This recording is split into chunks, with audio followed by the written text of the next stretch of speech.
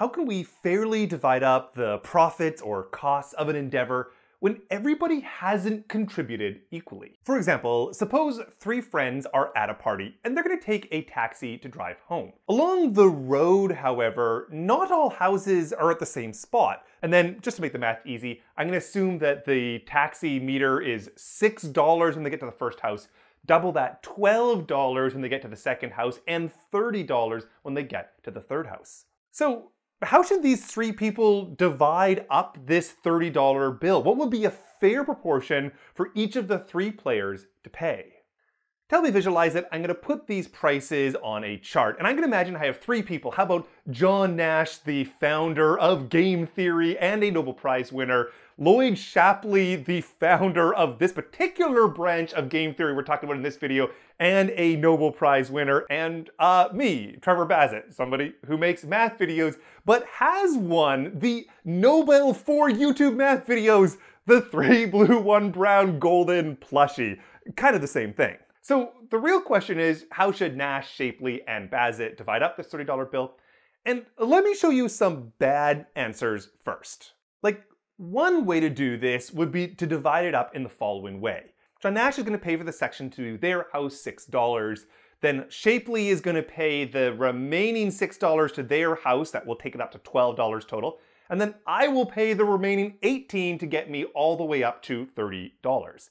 And this is a way to divide up the cost. It adds up to $30, which is going to be the taxi bill, so that's good. But John Nash here, he's not all that happy because he could have just gone off by himself and paid $6. Why is all of the benefit of him joining this coalition and him deciding to be part of the shared benefit going to the other two people? In this scenario, well, it's my video, I've made me be the one who wins the most. Yes, I have to pay $18, but that is way less than the $30 I would have had to pay on my own.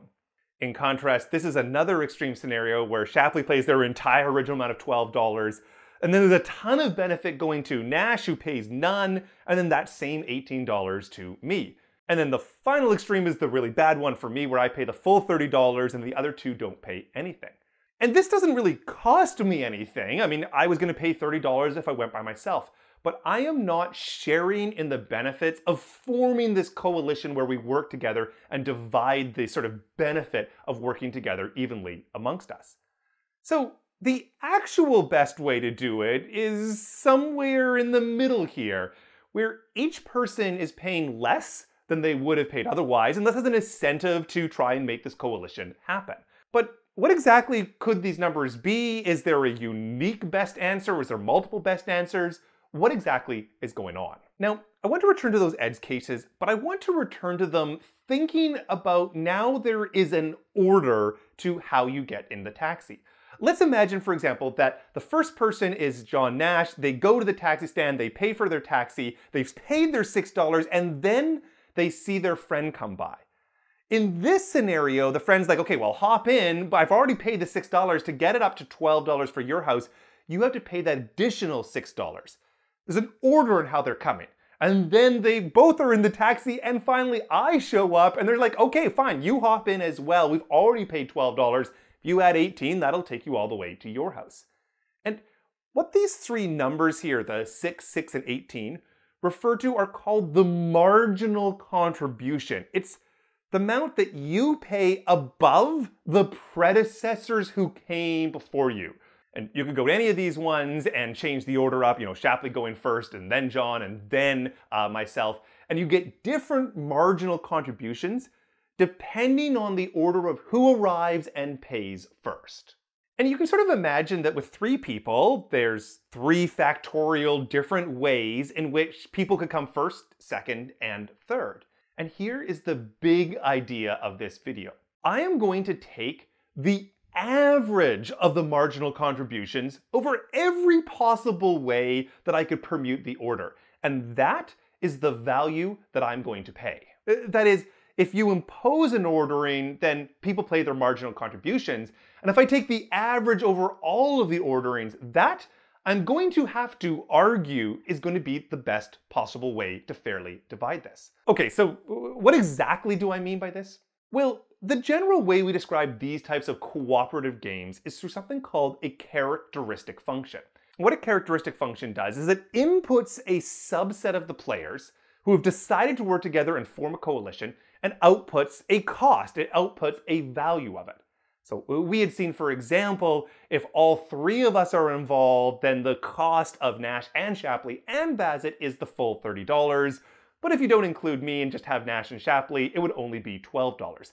This is the so-called characteristic function.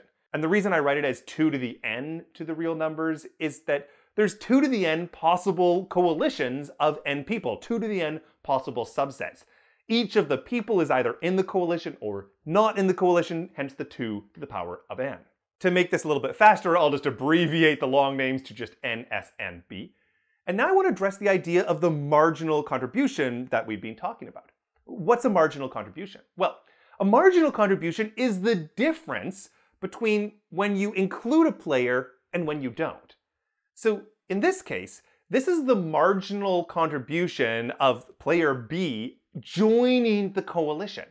It's the difference in that cost function from when they are included and when they're not included. And note, a marginal contribution depends on what coalition you're starting with. So this one says I'm starting with Nash and Shapley working together, and should I add in Bassett?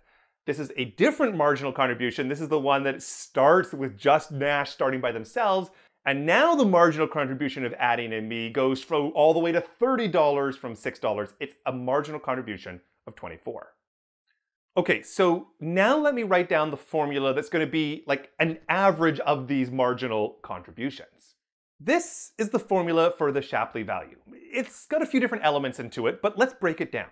This value is the amount that the ith player is going to play. So how much does Nash have to play, how much does Shapley have to pay, and how much does Bassett have to play?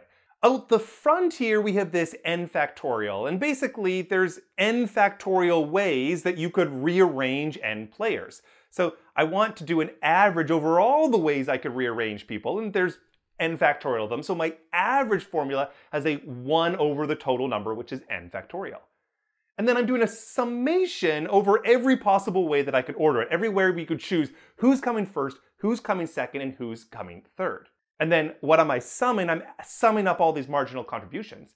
And I use the symbol P here to list all of the predecessors to a particular ith player.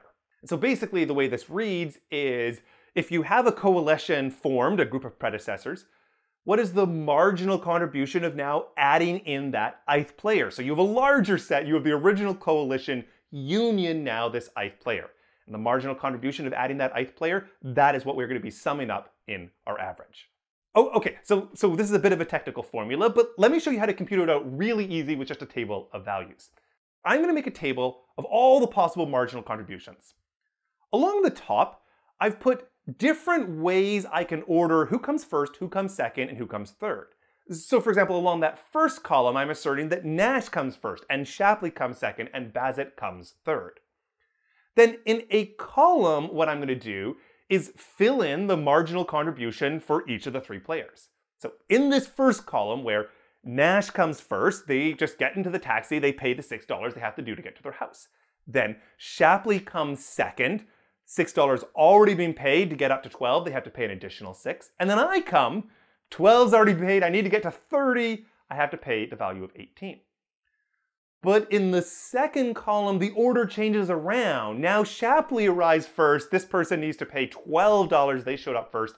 Then Nash, which is the shortest one. They don't pay anything because the 12's already paid. They're only going to the first house. And then finally, I arrive and I have to pay the remaining 18. The next column goes Nash and then Bassett and then Shapley. And you can go all the way through this chart, filling out the marginal contributions. And then the formula just says, take the average along a row. It says, for each player, add up the marginal contributions and then divide out by 6 the number of permutations. So the Shapley value for Nash is 1/6, and then you just add up the row. 6 plus 0 plus 6 plus 0 plus 0 plus 0. 12 over 6 is 2. They should pay $2 of this $30 bill. Similarly for Shapley, the 1 over n factorial, the 1 over 6 is always at the front. But now it's 6 plus 12 plus 0 plus 12 plus 0 plus 0. This is $5 that they should pay to the total bill. And doing the same thing for me, it's much larger values, but it adds up to $23. So going back to our visualization, we weren't sure, like, what number should I do? How big should I draw these bars? But according to Shapley Value, it should be 2, 5, and 23. Those should be the three values. Okay, so now you might think, well, how do you know that averaging the marginal contributions is the best way to do this? How do you know that that's the only way to do this? So let's step back a bit, and I want to show you how you can take an axiomatic approach to this kind of problem solving. And basically the idea is each of these should be kind of obvious so that we all just agree, like, yes, something is not fair if it doesn't have one of these properties. It certainly has to have these four properties. So what are they? Okay, the first one, the fancy notation is written this way, that the sum of all of the values is just the cost for everyone. And this is an efficiency claim. If you add up how much everyone pays and you got more than $30, that would be stupid because the taxi bill is $30. If you ever added it up and got less than $30, you wouldn't be paying the taxi the $30 they needed. So the sum of what everybody pays has to be everything. Obviously, you need this efficiency claim, otherwise the whole thing falls apart. Okay, so it's an axiom. Hopefully I've convinced you it's a very reasonable one. Okay, what about symmetry? Well, symmetry is the idea that if two people are indistinguishable, then they should pay the same amount, which also seems kind of obvious. And more specifically what I mean is, if you take a specific subset S already of players, and now the debate is, do I add you or do I add me? And let's just say that it's always the same. Like the cost of taking a coalition and adding you, or the coalition and cost of adding me is the same. Like you and I are kind of indistinguishable. Then the amount that you and I get should be the same as well. If we both add the same thing to every possible coalition, we're indistinguishable and our values should be the same. This is a symmetry axiom, and I hope you agree. Yeah, if you didn't have this, it clearly wouldn't be unfair. If two people were contributing the same amount but got different out of it, that wouldn't be fair at all. The third one's called null player. It says, well, what about somebody who doesn't contribute anything? They should pay zero. Like, let's imagine somebody whose house is right beside the stop and they could just step 1 foot and get there and not cost anything. More formally, this would be a scenario where whatever coalition you have, if you add in the ith person, you just get the same cost you previously had without them. If this person is a null player in the sense that they never increase the cost, then, well, they shouldn't have to pay anything. Again, I hope you think that's very fair. And then the final one is slightly more technical, it's linearity. The argument goes something like this. Imagine you had a cost function that was the sum of two other ones, like maybe there were two stages in the journey, two different games being played. Well, then just solve each stage individually and add them up. That the value you get should be the value from the first stage plus the value from the second stage if the cost is the cost from the first stage plus the cost from the second stage. Regardless, 4 axioms that I'm not going to prove them to you, I just hope that you agree that they are reasonable ideas that should be part of any attempt to fairly divide the values. Why am I saying this? Because we have an incredible theorem.